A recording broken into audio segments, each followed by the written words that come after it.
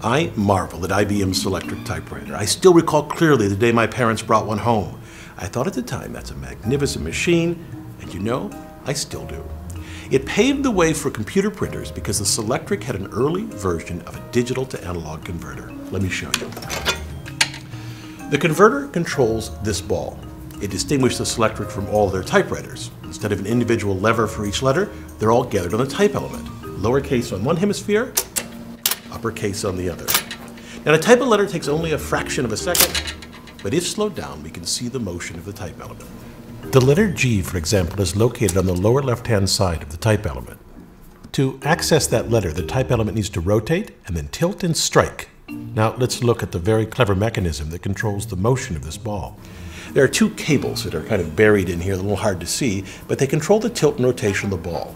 Pull on the top one, and it tilts to one of 4 rows, and pull on the bottom one, and it will make it rotate to one of 22 columns. An amazing mechanical digital-to-analog converter controls these cables. It's buried in the typewriter. I can just barely see the top of it down here. But it's a set of arms designed to give the cables precise tugs. It's based on an old device called a wiffle tree. It's a contraption that distributes force evenly through a set of rigid linkages. Here, the typewriter keys pull on the colored tabs, which the wiffle tree translates into a precise rotation of these pieces, which in turn tug on the 2 cables I showed earlier. The yellow tabs control the tilt, the blue ones the rotation. Let's look at only the tilt mechanism. It requires 2 bits of information to access the 4 rows on the ball, the home position plus 3 tilt positions. The characters Z, T, half, and J make up the front row on the ball. No rotation is needed, only tilt. The letter Z requires no tilt and is represented by the bits 0, 0. The type element simply needs to move forward and strike. Yank on this tab and you pull the tilt cable 6/100ths of an inch. This happens in 7 milliseconds and gives 1 unit of tilt to select the letter T.